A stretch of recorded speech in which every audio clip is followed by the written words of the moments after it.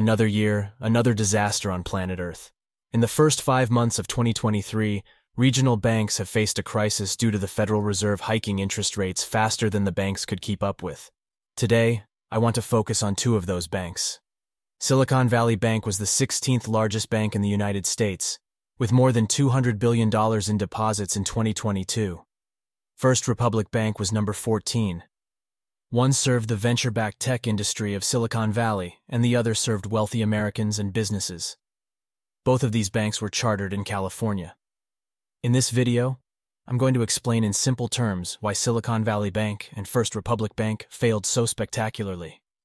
We'll also explore the history and role of the FDIC, as well as the part that short sellers played in this disaster.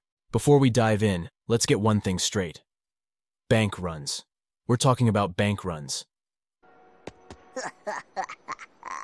What do you mean the bank is out of money?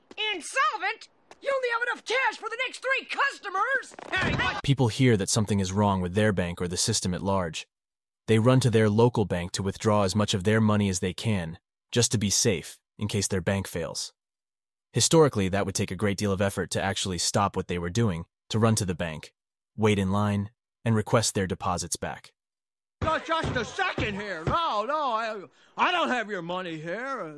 It's in Bill's house and Fred's house. Today, it takes a few seconds and a couple taps on their smartphone screen.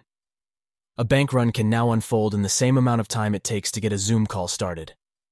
News also travels faster through those palm devices.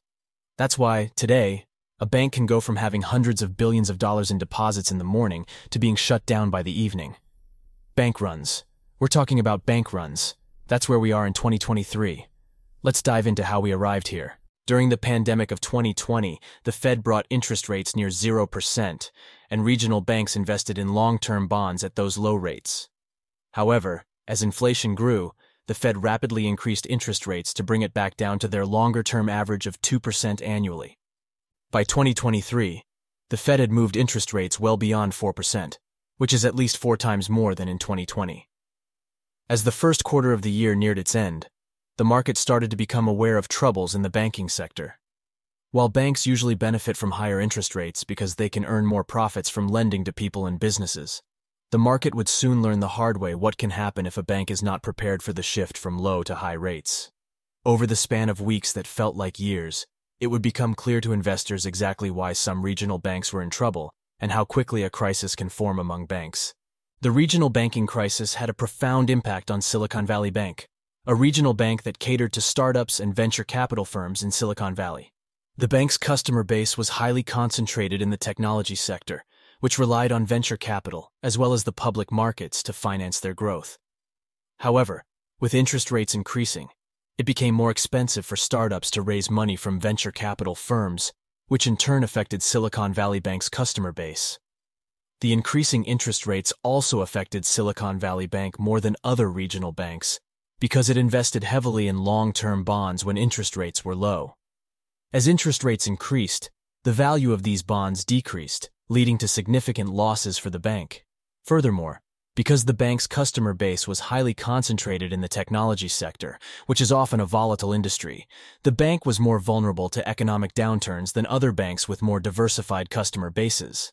These factors combined to create a fragile banking system, which led to a run on Silicon Valley Bank, which ultimately did not survive. The bank run that led to SVB's failure was sparked by a letter from the bank's CEO detailing a $1.8 billion loss on the sale of U.S. Treasuries and mortgage-backed securities, and a plan to raise $2.25 billion to shore up its finances. Venture capital firms, including Peter Thiel's Founders Fund, advised their startups to withdraw their funds from the bank. On Thursday, March 9th, the withdrawals amounted to $42 billion, leading to the bank's insolvency and takeover by regulators. By this time, the bank was in the negative by nearly $1 billion. The FDIC stepped in and took it into receivership on March 10, 2023. Less than 2 months later, on May 1, 2023, First Republic Bank was also shut down by the FDIC, after short sellers manipulated their stock price to penny stock territory. This bank had too many uninsured deposits and too many assets that were now worth less as interest rates rose. Raising interest rates. We're going to see rising rates. Rising interest rates. We've heard a whole lot about the FDIC in these 2 short months. Let's talk about their role in this theater. The Federal Deposit Insurance Corporation, or FDIC, is an independent U.S. government agency that provides insurance to depositors in case their bank fails. The FDIC was established in 1933 during the Great Depression to restore confidence in the banking system and protect depositors' funds. When a bank fails, the FDIC steps in and takes the bank into receivership. This means that the FDIC becomes the bank's receiver, takes control of the bank's assets, and makes decisions about how to resolve the bank's problems. Typically, the FDIC tries to sell the bank's assets and liabilities to another bank or financial institution. If no buyer is found, the FDIC may liquidate the bank's assets and pay off its creditors, including depositors.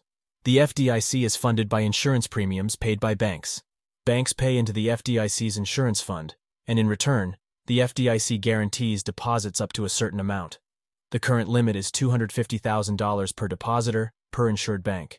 However, in the cases of Silicon Valley Bank and First Republic Bank, the FDIC guaranteed all customer deposits, regardless of the amount. This is because the FDIC had determined that it was in the best interest of depositors and the stability of the banking system to do so. The FDIC has the authority to provide full coverage when it deems it necessary to maintain public confidence in the banking system. Overall, the regional banking crisis has been caused by the Federal Reserve's rapid increase in interest rates, leading to a drawdown on deposits and a decrease in the value of long-term bonds and loan assets, ultimately causing 2 of the largest regional banks to fail. Of course, we shouldn't ignore the fact that these banks were poorly managed. Silicon Valley Bank's concentration in the technology sector and its heavy investment in long-term bonds made it particularly vulnerable to these effects. The FDIC played a critical role in ensuring that depositors were protected. The stability of the banking system has been maintained, so far. If short sellers have their way, there could be many more dominoes to fall before this is all over. That's all for today. You've been watching bullacademy.org. If you enjoyed this, it's your sworn duty to hit the like button and subscribe for more. Comment your kind thoughts or put me on blast for something I got wrong, whichever makes you feel better. In the end, I love you for watching. Stay bullish, and I'll see you again in the next one.